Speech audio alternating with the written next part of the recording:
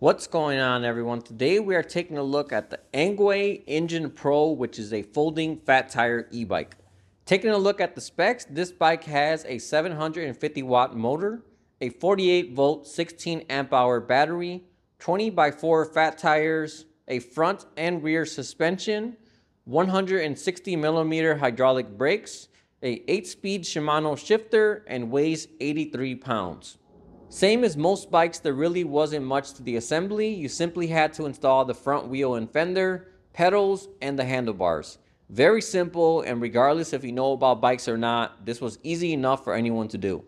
Inside the box, you also get an accessories box, which has your toolkit, the manual, the charger, and your pedals. So taking a look at the bike itself, this bike is actually a lot larger than I thought it would be. When you see it in photos, it kind of looks like it'll be a smaller moped style kind of bike, but this is a pretty big bike. Not only that, but the handlebars on this bike are some of the tallest bars I've used on any bike so far.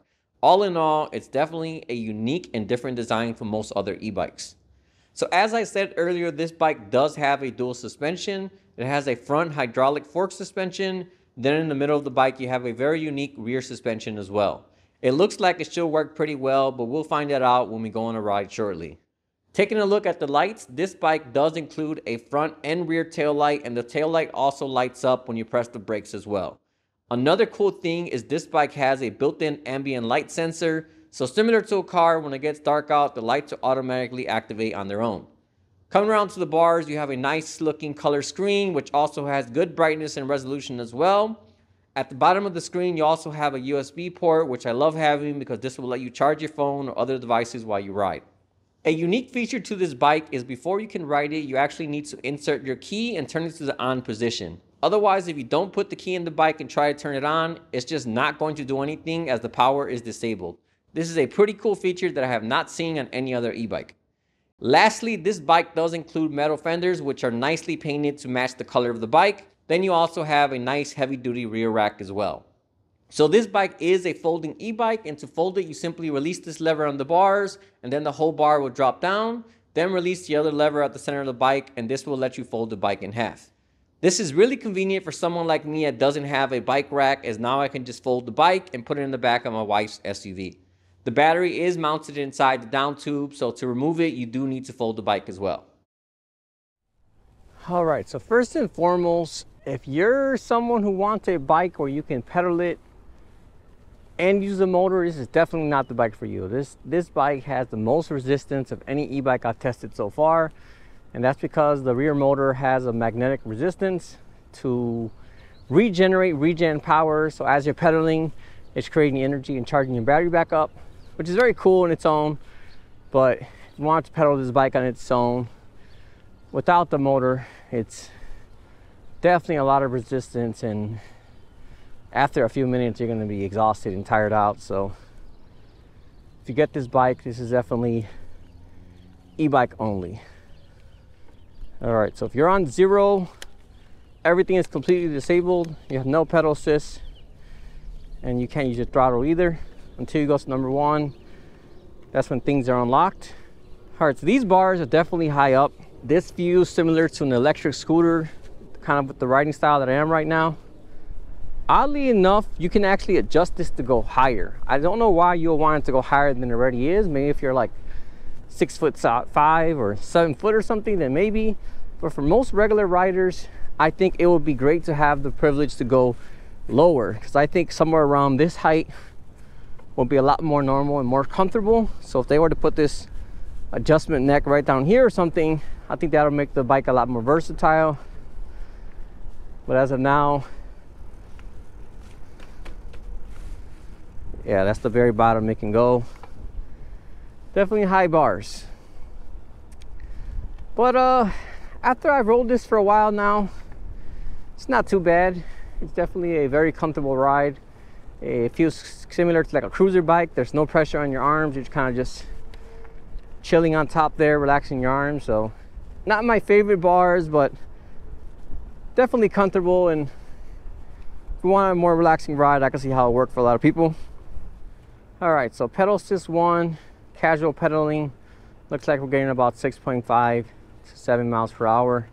Switch it up to number 2.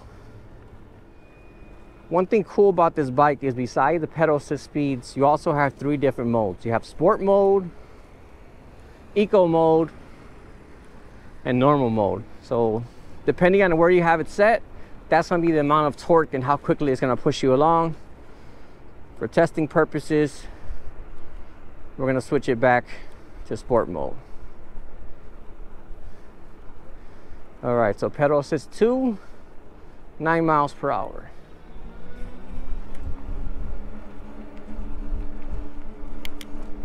Going uphill here, so I'm not going to count this. All right, pedal assist 3, 13.4 miles per hour. All right, so I don't know if you guys can hear that. Most likely you can, but there's like a little shaky noise. And when I first rode this bike, it was a lot worse than that. But I did some research on the forums on Facebook. Turns out the fender, it's in a very tight gap of where it's at. So you need to either pull it down or add like rubber or something on the sides of it.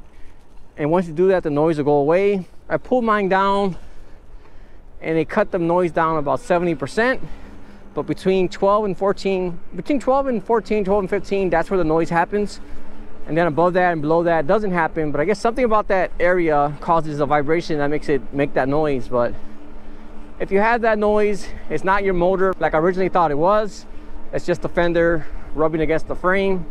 So either just adjust it or add like tape or something rubber next to it so it's not coming in contact with the bike frame.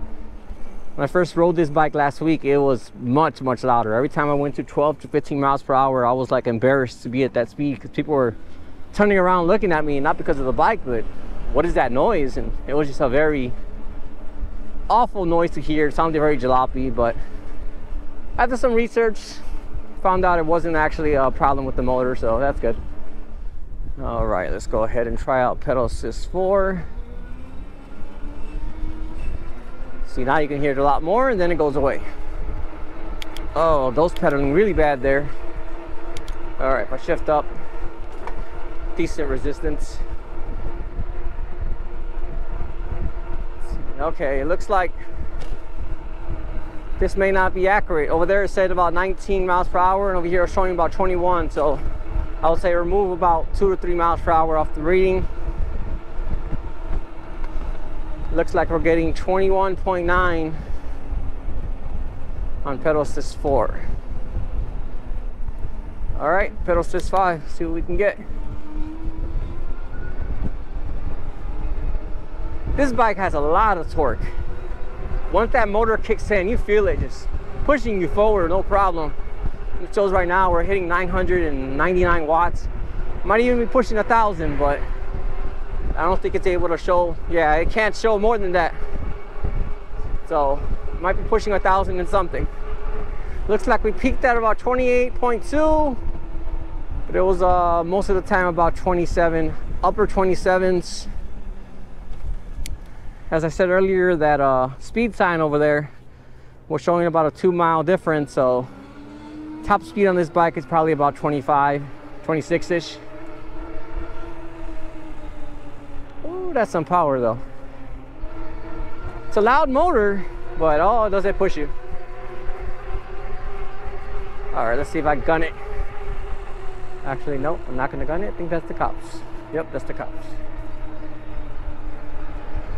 All right, don't want to get in trouble for breaking the speed limit on the bike, but now that they're gone, back to our tests. All right, let's try throttle only. See, now you can hear that noise. Right between that 12 and 15, you hear that vibration. Ran out of space, but topped out there at 25.3. I need to find the road. It doesn't have another stop sign, so close. A loud motor.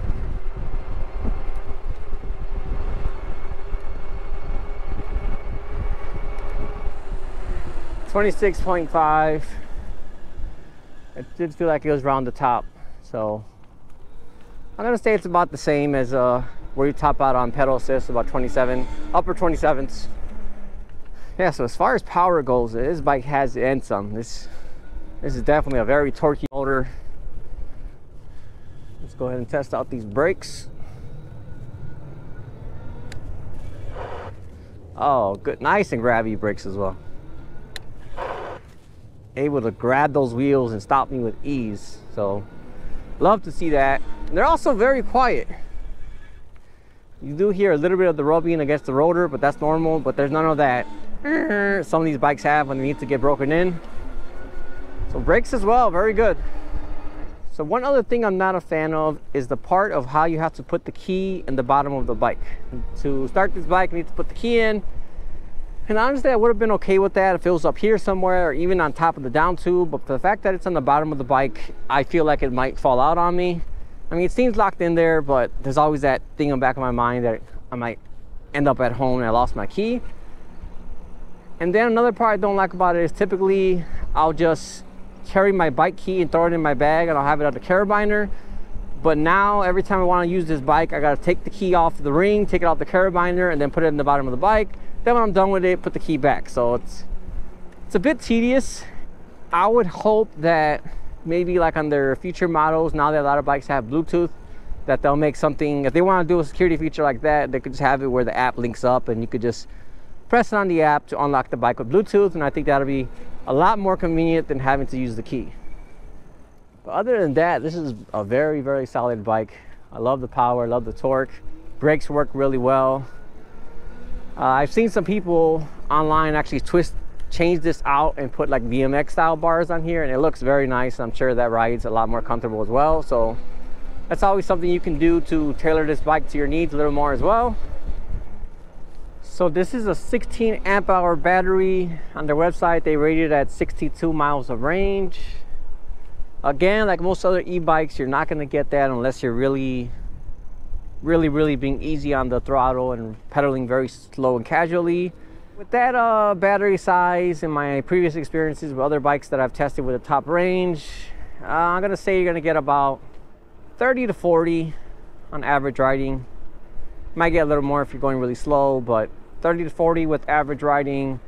And then if you're going faster, you're probably going to get about that 15 to 25 miles, depending on how fast you're going. But overall, it's pretty solid. I think it's a nice battery size. 20 amp hour is my preferred battery, as I like to ride longer ranges, but I think a large percentage of the population don't ride as far and as long as I do.